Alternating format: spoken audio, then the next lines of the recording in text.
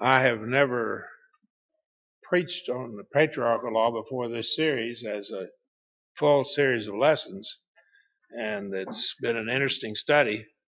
I believe that it's helpful to us. We've studied, as we've been studying the Patriarchal Law, the word patriarch means father rule. It's a compound word. It's from two Greek words, patros or pater, father, and arche or archao, to rule. So it's a father rule, and the system was set up by God where the father was in charge of his family and he led them and he was the priest for the family. God communicated with them, and we've seen how he communicated. But let's look at Romans 1.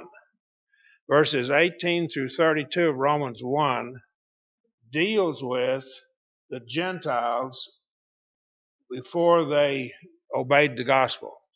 That is, the Gentiles under the Patriarchal Law. And we see a number of things that God called sin. And we see things they should have done and things they should not have done under this law, which means that God had a law, because the book of Romans twice tells us if there's no law, there can't be a sin. So if there's a sin, there has to be a law. So they had a law. Unrighteousness is one reason for sin. Now, the last lesson we dealt with ungodliness. It is the wrong attitude toward things. Now then, unrighteousness, we'll have to define it, but we'll define it in just a moment. But it is a different aspect of our actions, more of our actions. So unrighteousness is one of the reasons for sin, that people sin. Of course, on the other side, we should be righteous instead of being unrighteous. And once we define it, we'll see what righteousness is, and then we'll know what unrighteousness is. It's the absence of it. Many sins that the Gentiles committed while they were under the Patriarchal Law can be classified as unrighteousness. Some of the sins are sins of attitude or based upon a wrong attitude, and that would be ungodliness. And we see now that there are sins of actions themselves in verses 18 through 32 of Romans 1. One of the things that we see here is unrighteousness can hinder the truth. It can actually, the King James uses the word hold, but in the older English, if you took hold of something, it couldn't move. And that can hold you back. And so that can happen too. Hindering the truth was a sin under the Patriarchal Law. So we see another principle here. When we go to the New Testament, we see that as well.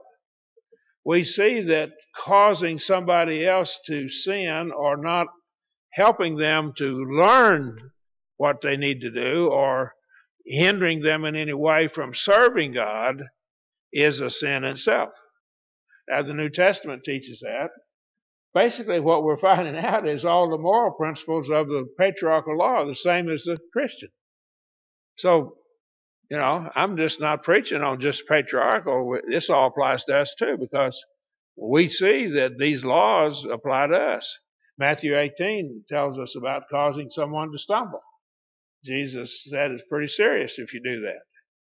In Romans 1:18, the American Standard reads, "For the wrath of God is revealed from heaven against all ungodliness," see, there's the wrong attitude, "and unrighteousness of men who hinder the truth and unrighteousness." The King James says, "who hold the truth."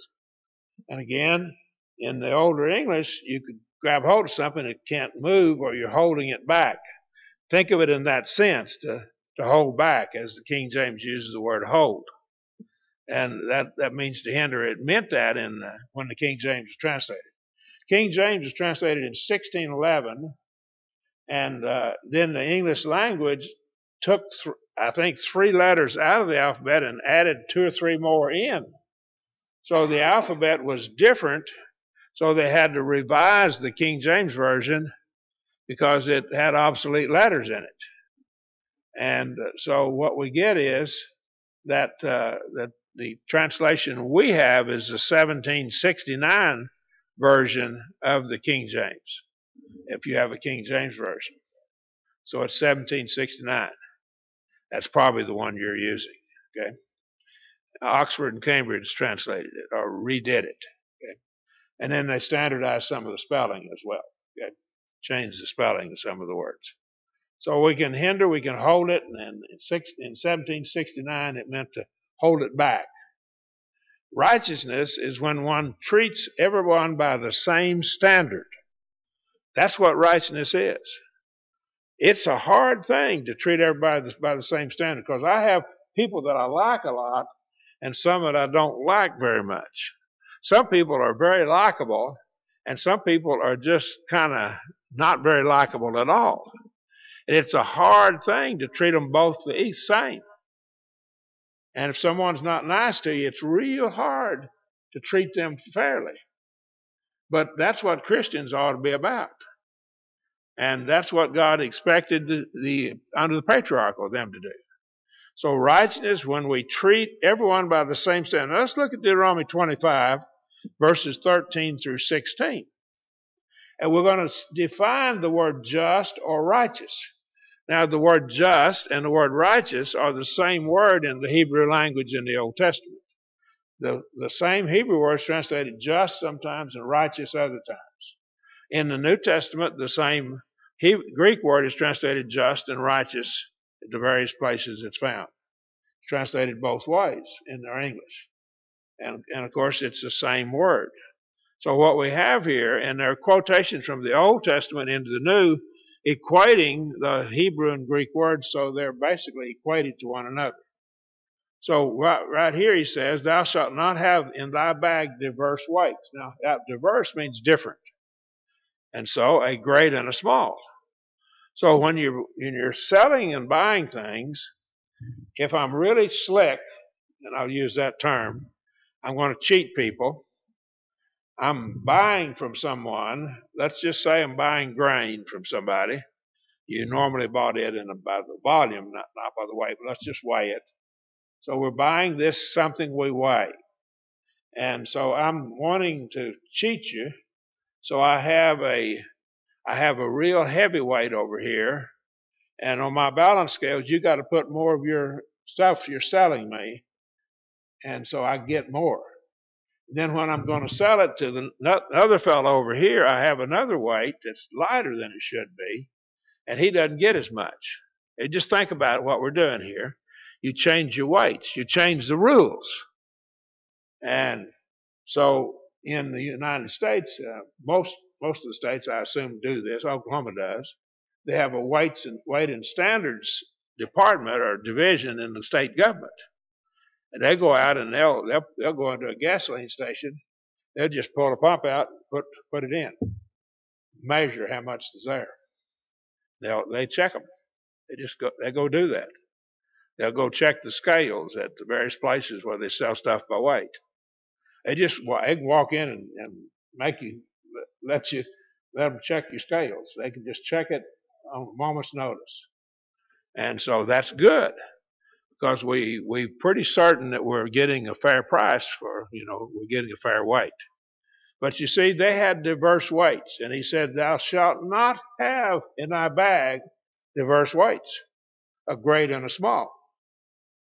Thou shalt not have in thy house diverse measures, a great and a small. And again, now let's talk about buying wheat now. You're buying grain that did it by volume. And so we would have, in the United States, we sell it by the bushel. It's a quantity. It's a dry measure. Well, they had the ephah, and that was like a quart measure, something like a quart. And so they would take this volume and buy it. Now, you got this little basket out here. I'm buying, and again, I can have two baskets, one when I'm buying and one when I'm selling, different sizes. Now, I get to cheat people both ways. Got one that's too big when I'm buying, so they got to give me more. When I'm selling, got one that's too small. That's how you cheat people. And he said, you shall not do that. That's not what you're going to do as God's people. You don't do that. A perfect and just weight. Now then, he defines it and uses the term. Your weight is to be just. It's to be perfect. It is to be the same weight when you buy as when you sell, and it's supposed to be the right size weight when you buy and sell. So a perfect and just weight shalt thou have, a perfect and just measure. See the word just?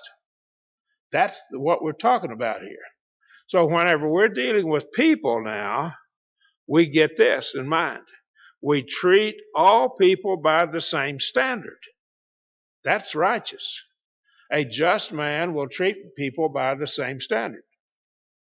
Now, it's real hard for me not to favor my children and my grandchildren, because you know they're the best at this and that and everything else.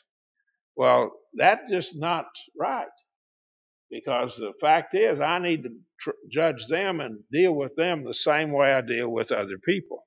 Now, again, I realize there is a special sense in which we favor our family, but not in dealing with wrongdoing and right doing. We don't justify our kin, our close friends, and let them get by with something and then real hard on the other person. So we have to be careful of that. That's something we have to be very careful of. A perfect and just weight shalt thou have, a perfect and just measure shalt thou have, that thy days may be long in the land wherein Jehovah thy God giveth thee. So you are to do this in order that you live in this land a long time. It's not talking about how long you live on this earth. It's saying you as a nation can stay in the land of Canaan and live there as a nation. Whenever we get to where we're cheating people in our business dealings, we're corrupt inside. A corrupt person does that. And when the people get all corrupt, that nation of Israel was not going to survive. Israel, the small nation it was, could not survive against their enemies unless God was with them. They're too small. But with God with them, nobody could whip them. Nobody could take them out. In other words, if God's with us, who can be against us? And God will be with us as children of Israel, they could say, as long as we're faithful, as long as we obey Him. He will take care of us. That's what the Jews had to understand. And when they lost the land, it was not because God wasn't powerful enough, it was because He turned His back on them, because they turned their back on Him first. For all that do such things, all that do unrighteously, see, have a diverse set of weights, is unrighteous, or an abomination unto Jehovah thy God. Now then, we've used the principle of a fortiori. What's true of the lesser is true of the greater. If God demands, and He sees an abomination when we cheat people in our business dealings, He's going to also see it when we treat them in other ways too, when I treat them differently in other ways. This is what we see here when we study it. We study this very clearly. We understand principles. We treat people by the same standard. That's very critical. That's what righteousness is about. Now, what he's saying is, under the Patriarchal Law, they were expected to do that as well. It's not just under Christianity, not just under the law of Moses, but always God has demanded that we treat people fairly. The golden rule that most of us are aware of, and we usually paraphrase it, do unto others as you'd have them do unto you. That's how we usually paraphrase it, and that's a good paraphrase. It gets the thrust of it, but it's not exactly how it's worded, so we're going to look at how it's worded. But it gets that. That's the point, though. All things whatsoever you would, now the word would is not the auxiliary verb would, it's that you will, the will of the mind, that your intent is, that men should do unto you, even so do ye also unto them, for this is the law and the prophets. Well, in Matthew 22, we see that the law and the prophets is to love God and love your neighbor. So the golden rule is all about love. Righteousness is all about love. You see, it all comes back. It all fits together. Bible fits together here. So you do what you would like to have done to you, you do that to others. Now, the assumption is that your heart's right, and you're not one of these twisted persons in your mind that likes to be hurt. Now, there are people that enjoy being pain, and they're just crazy in the loon. I don't enjoy pain, but they do, and they're masochists and sadists. Some people like to inflict pain, and some people enjoy being hurt. And he's not talking about those kind of people. They're sick in their mind. He's talking about a normal person here. So what you want and what you'd like to be done to you, if you like for people to lie about you, then no, you don't lie about them, and God still doesn't let you do that. But that's what he's saying. If you don't like people lying about you, don't lie about other people. If you don't like people stealing from you, don't steal from other people. See, that's a pretty good rule to go by. But let's look at Luke's account of it. Luke, and it's a recording of a different sermon. So Jesus gave it different words, different place. Not a contradiction, just different sermon. As you would that men should do unto you, do ye also unto them likewise. Now that's kind of where the paraphrase comes from, probably from Luke's record of it. But very simply, if I don't like for people to steal from me, I shouldn't steal from anybody else. If I don't like to have lies told about me, I shouldn't be telling lies. And most of us don't like for people to steal from us and lie about us and be nasty and mean to us and talk to us ugly. Don't like that. Well, if you don't like that, then don't do it to other people. Don't talk about other people. That's pretty simple. Isn't that pretty simple? I think it is. Pretty simple. That's what righteousness is all about, you see. We're going to judge and treat everybody by the same standards. Many sins that the Gentiles committed while they were under the Patriarch Law could be classified as unrighteousness. We're going to look at some, and I'll try to show you how these are classified in that category. I think he classifies sins in Romans 1:18 into two different categories, and that's sins of ungodliness, improper attitude, and sins of unrighteousness. Now, it may be that an ungodly attitude caused you to be unrighteous. See, they could be linked, and they are frequently linked together. But we're talking about the major cause of it. The dishonoring of their bodies, Romans 1:24. Now, in a sense, it's ungodliness. It's a wrong attitude toward things that God has set in motion. So we can be ungodly about it. But he gave them up in the lust of their hearts unto uncleanness, that their bodies should be dishonored among themselves. Now, when we look at some of the ways that people are unclean, not talking about washing dirt off your hand, talking about uncleanness in the sense of sinful uncleanness. People take advantage of other people. If I take advantage of someone, haven't I been unrighteous? Would I want people to take advantage of me? See? Under those conditions, we wouldn't. So just put yourself into the position when you're going to make a decision about anything, say, would I like for this to be done to me? And the answer, if it's no, you don't do it. And then, of course, if it goes contrary to the Bible, you don't do it either. But very good way to check it is to ask that question. So right here, they've dishonored themselves, dishonored their bodies. Now in Romans 1:26, let's skip down to verse 26. For this cause God gave them up unto vile passions, that their women changed the natural use of that which is against nature. The word that's translated women here is not the normal word for woman. It's a different word. And it should be translated females. And here it's lesbians. And what we have here is by using female instead of woman, which would be an adult woman, or woman versus girl,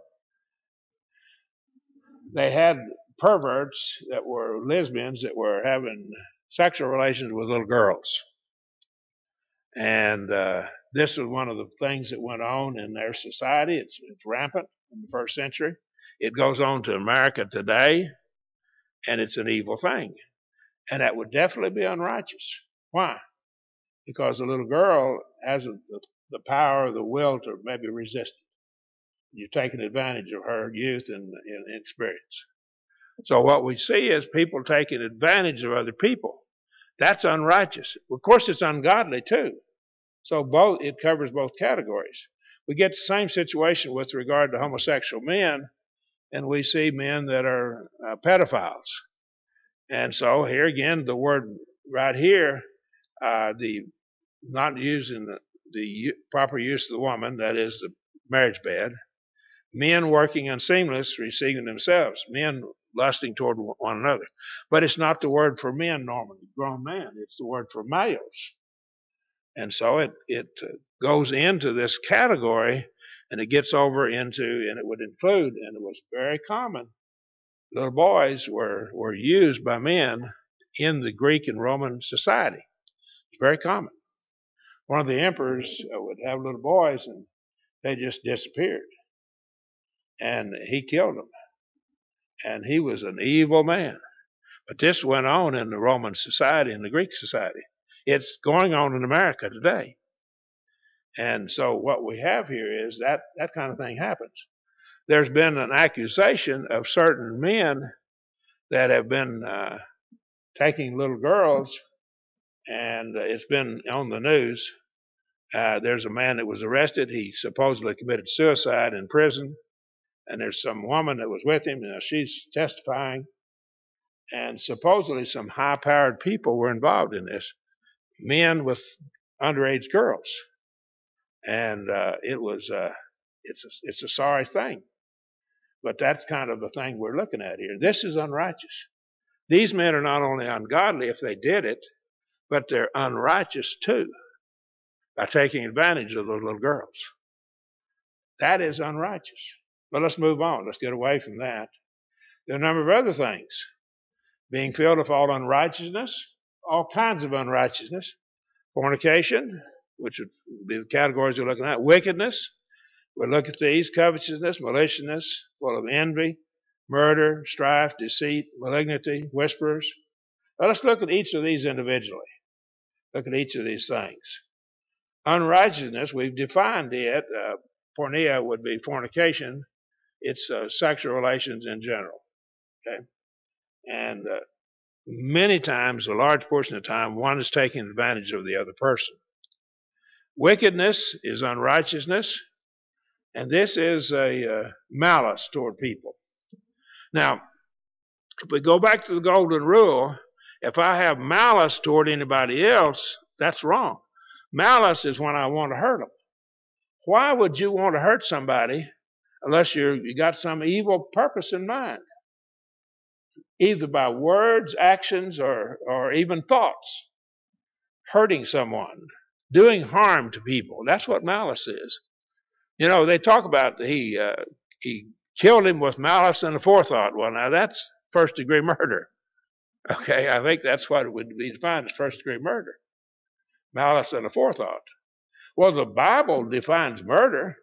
One of the things it says, if he had evil thoughts and he was hated him, and to prove that he hated him before he killed him, then it's probably first-degree murder. You put him to death.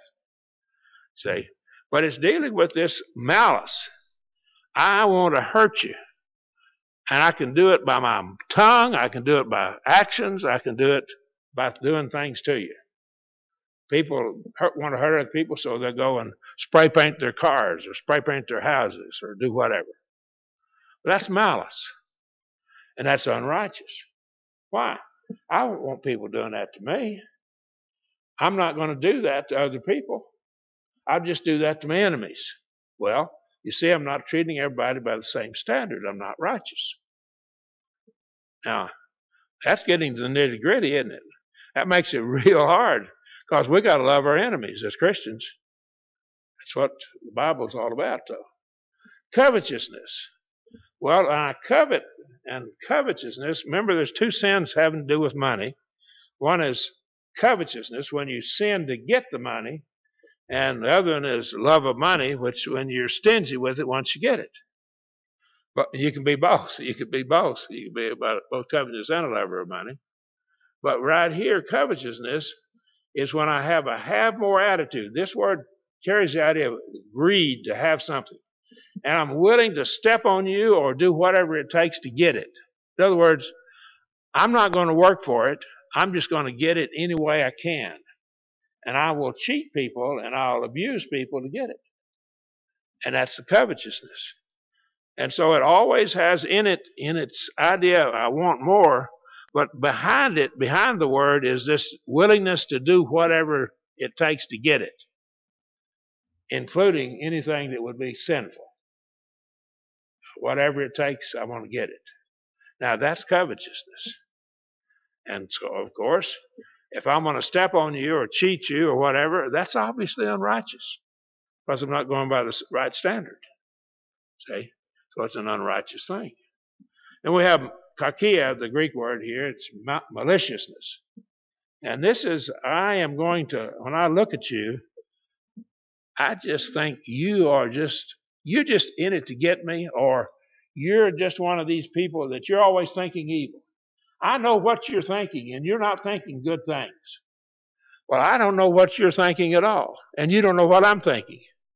You can hear what I say, and you can see what I do, and you can determine that. But you have no business. I have no business judging your motives. God knows our motives. On the day of judgment, He'll judge all our motives. But we should not be in the motive judging business as God's people. Nobody should be. We can't say why someone did something. Now, I can say it's a possibility. I can say if he tells me why he did it, unless he's lying.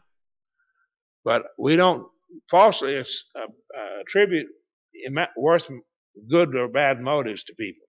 We attribute good motives, we assume they're good until we have evidence to the contrary. That's what the Bible teaches.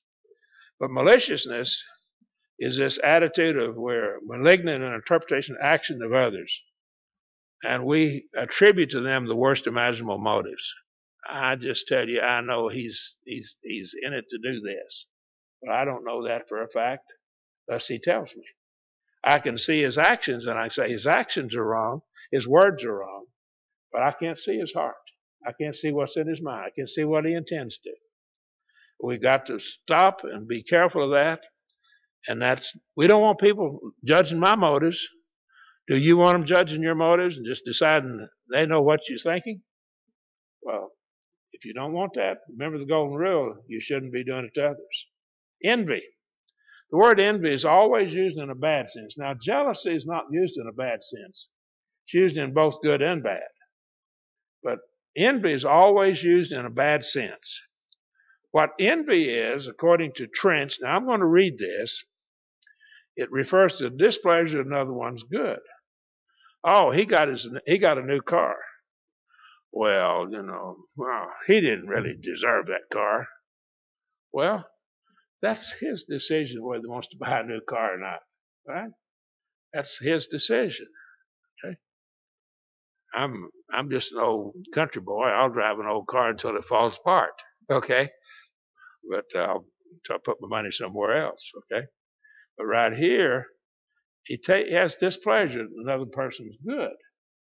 The Stoics defined it as distress at others' good fortunes. It is the desire that the good of another might diminish, quite apart from any corresponding gain on my part. I don't care. I just don't want you to have that new car or new house or whatever. No. Shouldn't see that way. See, that's unrighteous. And again, what we're doing is, I don't like that you got something good to happen to you. Someone gets an award at school for achievement in something. Let's say they do well in math or English or something like that. They get an award. All the other kids put them down, or some of them do. That's envy. I'll say, that's great that you did well. I'm happy for you. And someone in the Lord's church does something. Something happens. Whenever one of our young people graduates from high school, we'll just be happy for them. One goes on to college or whatever, we'll just be happy for them. We'll say, great, I'm proud of you. But sometimes we don't do that. I think we do as Christians, we do that real well. But I'm talking about we got to be careful we don't get into that kind of mode. That's what envy is. I'm going to put you down. I can do it by words. Oh, that's not a big deal. Or I can just even damage what you have. I can let it get into malice and do malicious things against what you got. People will go by, someone gets a new car and they'll key it. They just take a key and rub across it and get paint. You know what keying it is. You probably have heard of that. Or they'll do something like that to it. And so that happens. And young teenage boys are bad about this. They go out and vandalize stuff. Why do they do that? Why do they do that? Envy. They didn't work and get it themselves, so they go and vandalize what other people have. It's just plain old envy. Murder is definitely the ultimate unrighteousness. Boy, I don't want you killing me, but I can murder you. You see, murder is definitely unrighteous. It also is ungodly because God created us with a spirit, and Genesis 9 of the patriarchal system tells why you're not to murder. Because we're created in God's image. So that makes us special. That's why you can kill an animal and eat it, because they're not created in God's image. But you can't kill a man and eat him or kill him at all. Murder him. So murder is ungodly as well as unrighteous. Strife, that's when I'm going to fuss. I want you to be in my group. If you're not in my group, I'm not going to treat you right. So we have our little cliques. And so we have this little clique, and we kind of make outsiders of everybody else. There ought not be cliques in the church. We ought to all treat each other equally. And if we don't, there's something wrong with us. We're not righteous. Contention, strife, wranglings, get your little cliques. Deceit. Oh, this is interesting, because this is to catch someone or something with bait. Well, you know, Luther White and I went fishing a few times, and we'd kid. I'd tell him, Luther, you're using guile here, and he would kid me because guile is bait. He'd put it on the hook, and we'd throw it out and get some catfish or something. And so he'd kid me back and forth about using guile. But so what we have here is that's what it is. Now, if I bait you into sinning, I lure you into it by I know how to push your button. You know what I mean by that? I can push your button. When I do that, I'm using guile. I'm using this. I'm baiting someone. I'm luring them into it. So that's deceit or guile. And we don't do that. That's unrighteous. I don't want people baiting me and luring me and saying things to push my button to cause me to do something wrong. And people do that, and they just sit back and laugh at it. But that's not righteous. That's not even godly. It's neither righteous nor godly to treat people that way. Malignity. Now, right here's a different word. It's from the same root, but it's that bad character, and I have this crafty, malicious attitude of wanting to hurt people. Again, this word I think is only found in Romans 1:29, but it's from the same root as one of the other words we've had. But it's that bad character. It gets to the heart of the person, the intent. It goes back to the mind, the thinking of the person. This word also, and we'll look at it some more because it's kind of interesting, it manifests itself in the malignant interpretation of the action of others. And so I attribute to them the worst imaginable motives. Again, we get back to the same word we had earlier, but it's a little bit subtle difference here. So I don't care what you are. I just don't like you. And I know you got an evil heart. I know there's something wrong with you. Well, you don't know that. I don't know that either. We need to be careful of that. We should note the deep psychological truth that the secondary meaning of this word brings it out. The evil that we find in ourselves makes us ready to suspect and believe that it exists in others. When a person begins to accuse other people of this and this and this, I always get to wonder, is it possible? Is it possible that they're guilty of that very sin themselves? Now you say you're assuming evil. No, I'm just saying, is it possible? And the psychologists tell us we do that. We accuse others of the very sins, of the very wrongs that we do frequently. The malicious person himself, being of an evil moral habit, sees himself in those around him. In other words, he thinks everyone thinks the way he does. The book of Proverbs says the righteous is bold as a lion, but the wicked flee when no man pursueth. The wicked flee when no man pursueth, but the righteous is as bold as a lion. You know, whenever a person is guilty, sometimes they just act guilty. You can see it. And in the same way, one who's thoroughly evil finds it impossible to believe anything but evil about others. If we're evil thinking, we think other people think the way we think. And so we don't trust them because we're not trustworthy. So evil people, that's how they think. And we shouldn't be that way as God's people. Whisperers. Well, we're covering a lot of ground, aren't we?